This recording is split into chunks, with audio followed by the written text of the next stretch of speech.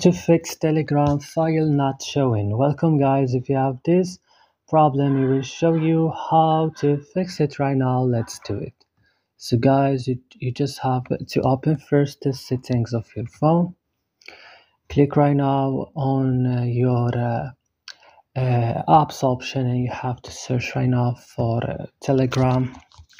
Click on it when you see it and scroll down this list. Click on storage option, click clear cache, and right now you should back, click add for stop and click OK.